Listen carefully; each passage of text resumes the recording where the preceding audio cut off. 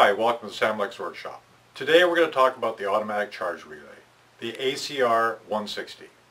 The ACR-160 is a voltage-dependent relay that will make or break a connection between two battery banks based on the voltage that those battery banks have. And what it does, it saves you from deep discharging one of the banks. So in this application, I have a starter bank, which I'm going to hook up to one of the inputs. I have a ground that goes to the common ground between the two battery banks, which is your negative bus.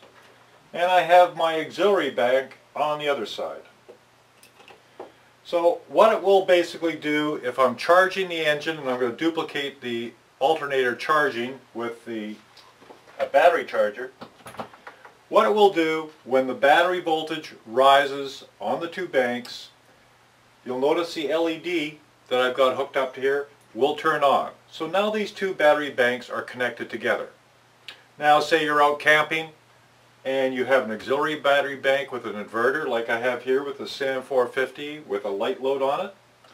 I'm going to turn that load on. Unplug the charger now.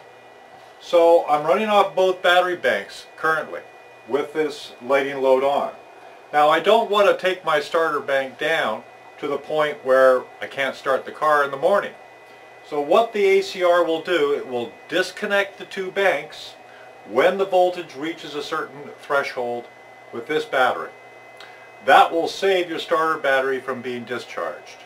Normally you don't have to have an LED, but it's a good indication of the status of the unit itself. So after the voltage drops below about 12.8 volts on this battery, then the two battery banks will become separated.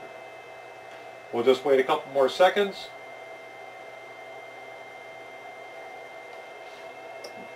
And there we have it. Now the banks are disconnected.